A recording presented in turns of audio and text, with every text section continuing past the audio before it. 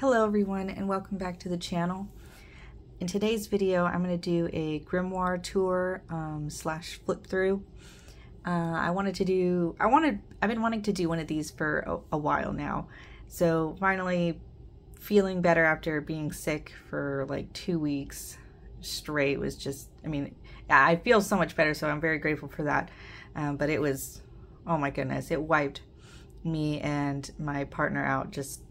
We were just exhausted, and we kind of feel like we're recovering sleep-wise as well. Like we're tired from being exhausted from being sick.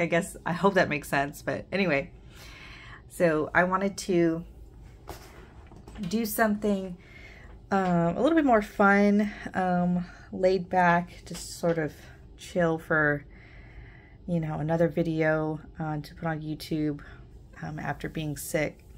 And I always love watching like Grimoire flip throughs on YouTube. They really, I guess, fanned the flame. They didn't really spark anything. Well, okay, I'm digging myself a hole here. While it wasn't the inspiration for my craft, it definitely, like I said, fanned the flame and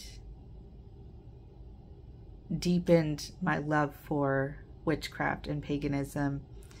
And there are a few Grimoire tours on YouTube that I just absolutely love. I constantly rewatch them.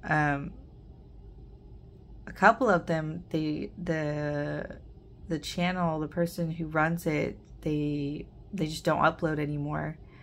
They just stopped uploading, and there was no update on anything like that. And but I'm very grateful that their videos are still up, because they give me so much inspiration, and they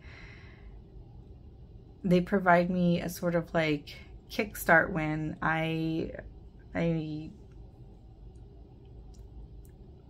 when I'm having trouble finding the love for the craft, because it's, I don't know, it sort of just like reminds me of, I guess, the vastness of the craft, like how much I can really do and how much I can feel and how much love goes into building a spiritual practice for myself. So I wanted to put my own little Grimoire tour on YouTube. So this book right here is the Grimoire I'm working in right now. And I say right now because I move around in my books a lot. Sometimes it's dependent on style. So I have a sort of like art grimoire thing that I put a lot more of my like watercolor sketches and scrapbooking type stuff into. And those are like more like finished spells, like spells I've actually like done. So the art itself is a spell, versus like what's in here is a walkthrough of spells or spell ingredients or stuff like that, where it's very, I guess, instruction manual type, versus the art grimoire, which is, an actual like book of spells, which I'm not going to show that one just because I feel like, first of all, this would be more interesting, and I don't know. I don't vibe with the idea of sharing the book of spells. Maybe it's just because it's a personal thing. So I will link the Etsy shop that made this grimoire, because that's where I got it. I got it from an Etsy shop, and they're US based. I'm not sure if they ship worldwide or not, but they make quality work. I've gotten another grimoire from them before, and they're just beautiful. They're phenomenal. And they recently put up new products on there, so there should be new books on there. They haven't sold out. They only do a few at a time, so you know, but they're quality for sure. Now when I got it, it came with a lock, but until I'm done, I'm just going to leave it open, and then I'll probably buy a stronger lock, because as you can see, like it wasn't like so wide before I started working in it, and obviously, you know, I'm not done with it, so it's going to get even bigger. So yeah, so this is the cover, nice black, the snake. I love serpent imagery. I absolutely love it. And this one just spoke to me. And on the inside is this nice like gold, I don't know if it's leather or not, like faux leather, but with like gold leaf on the top. I'm not really too sure, but it feels amazing. And the first page is just a dedication to the book. I don't even really know what it says. I kind of forgot. So the first page here is some alchemical imagery. This is something that I painted and drew. And I have a thing about spirals and eyes. I love them. So the first little like spell thing we have here is my main working candle, like sort of ritual, and like how I prepare it. And these are sigils that I crafted myself. So these are all specific sigils that are based off of a system that I created. A sigil making system. Okay, so over here is like my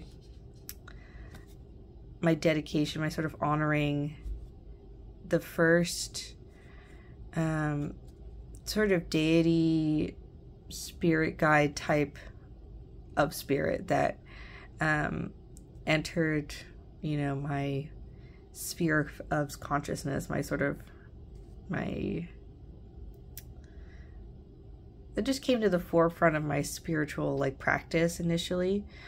I call it the spiral eye, and he doesn't say anything. He just shows up when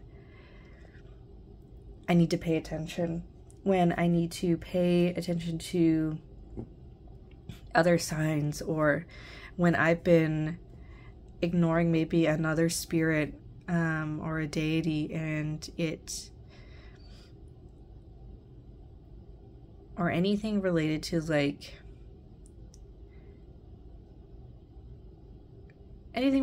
my mundane life as well.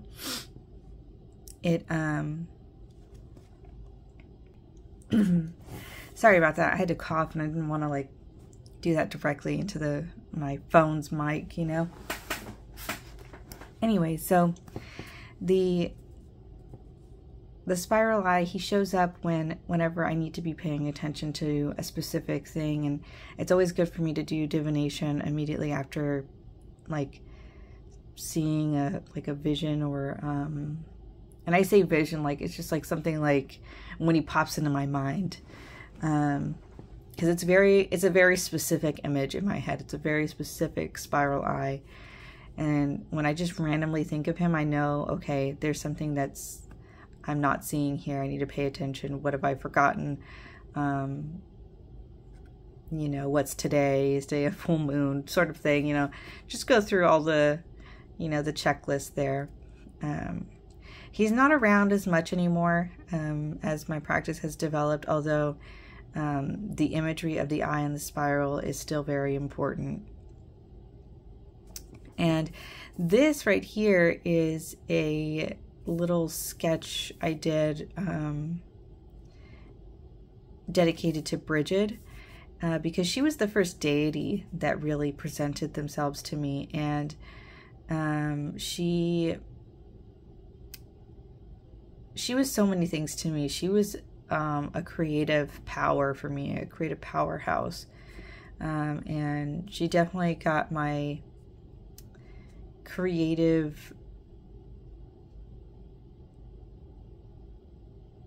skills, I guess, going. Like I always had an interest in painting and poetry and, you know, just all of the arts and stuff like that, but I never really was motivated or encouraged to really investigate those things. Maybe as like a profitable thing, like how to make money off of it, but I never really explored it as something that it could be just, you know, for me.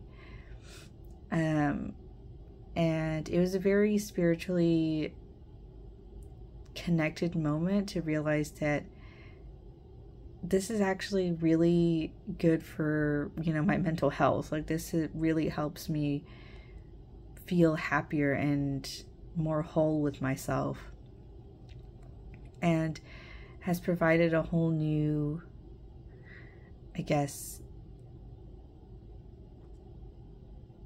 what's the word I'm looking for? A new perspective on life.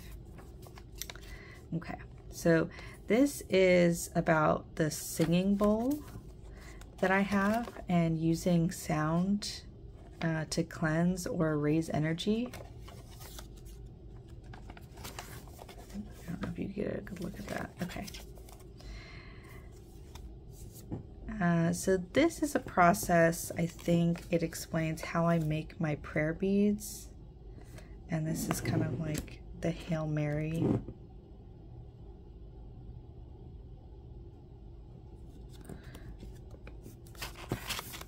I have, what's right here is covered because it's my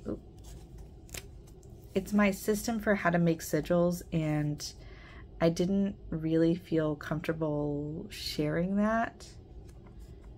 It's right here. Oh, you know what? This is not a page that needs to be covered.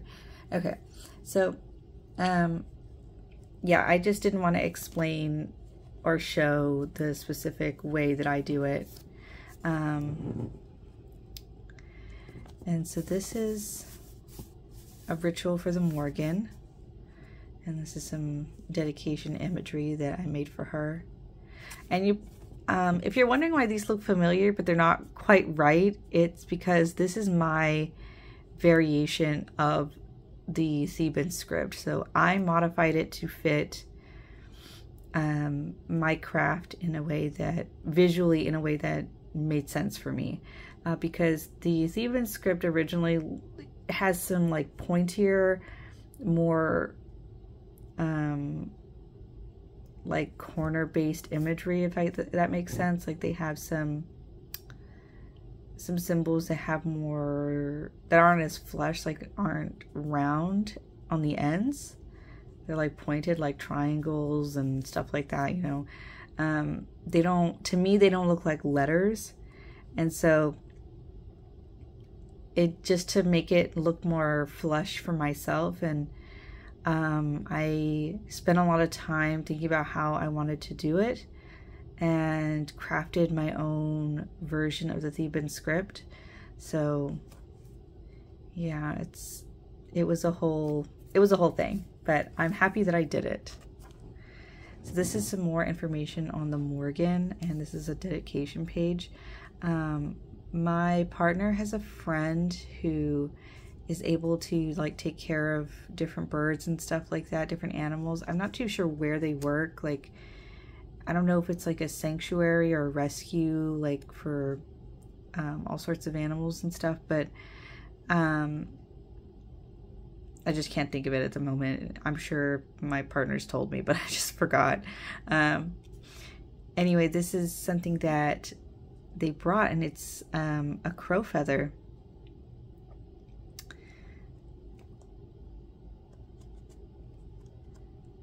And if you're seeing like writing in the background, some of this was like journal entries, and I kind of felt like putting things over it, because I was never going to reread some of these journal entries. I can't read some of my handwriting from that time or whenever I was writing those original journal entries.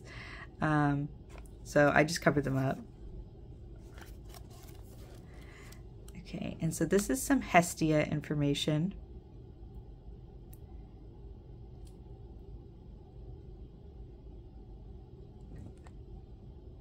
I don't know if you can see it all that well. But this is some information, and this right here is just like some breakdown of like juniper and rue and just a little bit of some information. I plan on doing some more like herbal grimoire stuff later. But yeah, as you can tell, like a lot of my grimoire is like layered, just like all sorts of stuff everywhere. So this is a prayer that I made for, you know, running my fingers over the beads. It looks, well, I don't know, it looks like a decent amount of writing, but it's not like for a prayer.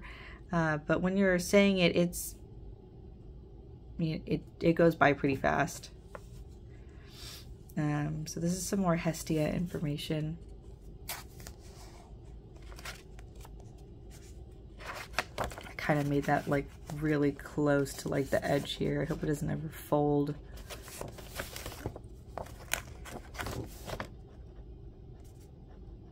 It's very awkward because like my camera's like right, my phone camera is just right in front of me. Well, it's just my phone. It's not a phone camera. Anyway. So this is some Bridget stuff, some Bridget information, associations and stuff. So, and I like to sew stuff in. I've always liked that. And this fabric I got had like a bunch of like Christian sayings and scriptures, like Psalm, what is that? 119, 105.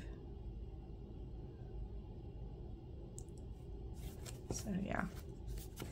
And so this is an honoring Bridget ritual. Some information, some sigils, and I leave a lot of space like here, like this for extra stuff I'm gonna write in later.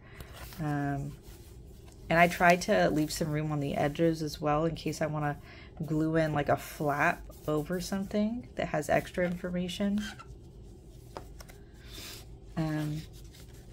I'm not done with this symbols area. I plan on doing a lot to this page. Underneath has some names of certain symbols that are important to me.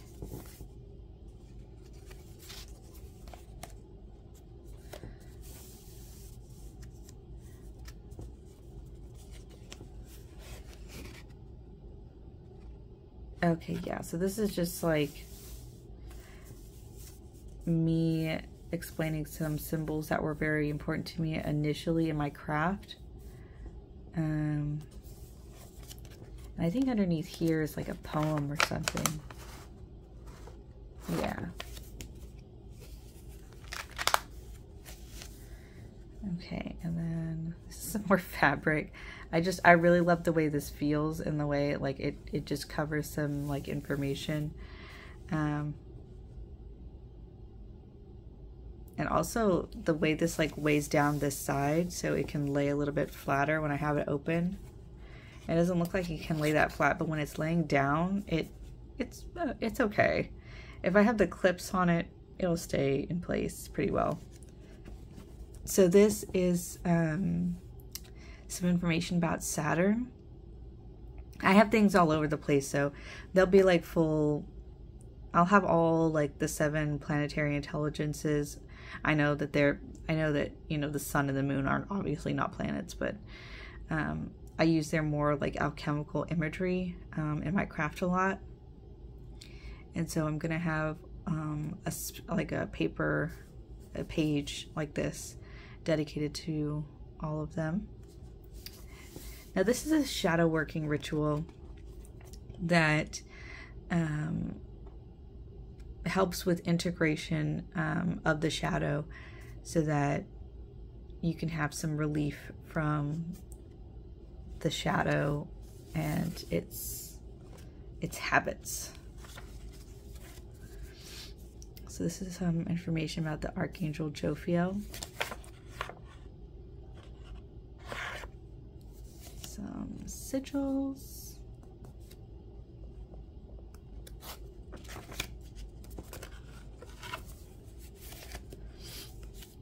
evil eye. You know, I actually found it very hard to find detailed information about the evil eye talisman in books. I don't know why, but it wasn't all that clear to me, because I was trying to find a specific name in for the evil eye talisman, and I found that a name that gets used is Nazar, Nazar, and I don't really know if that's accurate or not, if like that's the name of the talisman itself, because the evil eye is obviously the thing the talisman is protecting you from. So I just wanted to know what the name of the talisman was, if there was one. And I feel like it was inconclusive. So sometimes I'll have blank pages here because I feel like, you know, I don't want to work with them yet. And so over here is a page from another grimoire I put in here because it had the sigils for the elements. And this is like a home blessing thing. Some Baba Yaga information. I work with her a lot with when it comes to Black Mirror scrying. So this is the 13 Witches runes.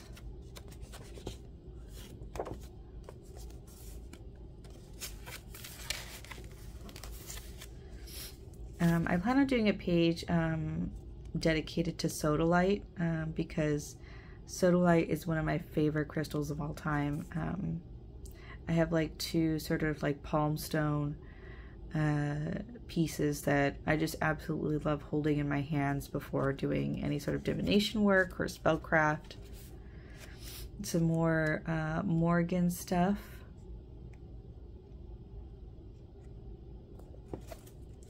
I work with the Morgan a lot with shadow work, doing shadow work, and I mean, she's tough with me, but it's also been incredibly healing and incredibly loving, and yeah, it's been a journey. Okay, so you're kind of at the end of like where I'm at. I have so much information I need to put in here. But yeah, let me know if you want to see more of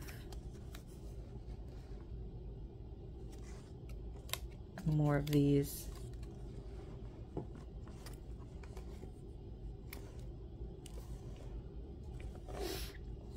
Because I want to do a page for at least one page for all of the spirits that I work with. And I want to do a spread dedicated to my main herbal allies and my favorite crystals. You know, things that are personal to my craft, so not just like a list of like all the herbs I can possibly put in there. Just the things that are really, really important to my craft. And but yeah, it's been a real labor of love working in this grimoire because, you know, with the symbols, right, with the Theban script, the modified Theban script, it's,